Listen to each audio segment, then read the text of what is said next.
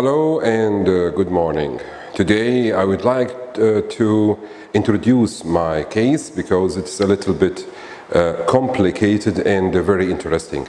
I have a patient with a neglected congenital hip dislocation. So the age of the patient is 27. Now we have about 7.5 centimeter vertical dislocation of the hip. As I will show you in the video, we did already a CT, okay, to see to evaluate the condition of the pelvis and the acetabulum, and also the femur head, the positioning of the femur head, and then I took the decision to make a gradual distractions of the femur as low as I can, and then once I reach the optimal level, the patient will undergo the total hip replacement. As I will show you in the next videos, okay, the process of this operation, I used a trail nail from Smith Nephew. I'm very satisfied. There's a good cooperation with people in the company, and we hope that the results of these operations will be as I expected. So let's stop talking and let's do the operation. As we see here, this is the instrument for trailed nail we used for this operation from company Smith and Nephew, and other people the standard instrumentation for Steinmann pins.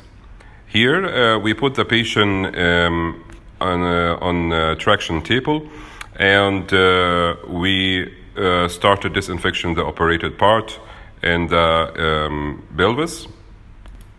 After covering the operated part, we do the markers on the iliac crest and the proximal femur, and during this time we start to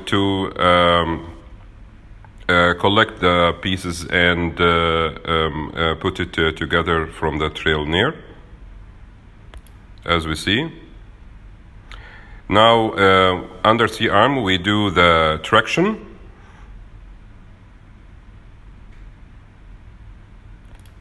So now under C-arm control we started to fix the Steinmann nails or pins in the iliac crest. I used 3 Steinmann pins in the iliac crest and the suprastapular area. So as we see in the monitor of the C-arm, the fixation is correct and rigid, and we started now to fix the ring over the Steinmann pins, and testing the stability of the ring, and then we start the putting the Steinmann pins in the distal femur, always under control of C-arm. So we already fixed the pins in the distal femur and connected the ring and the pins proximally and distally with the trail nail. This is the final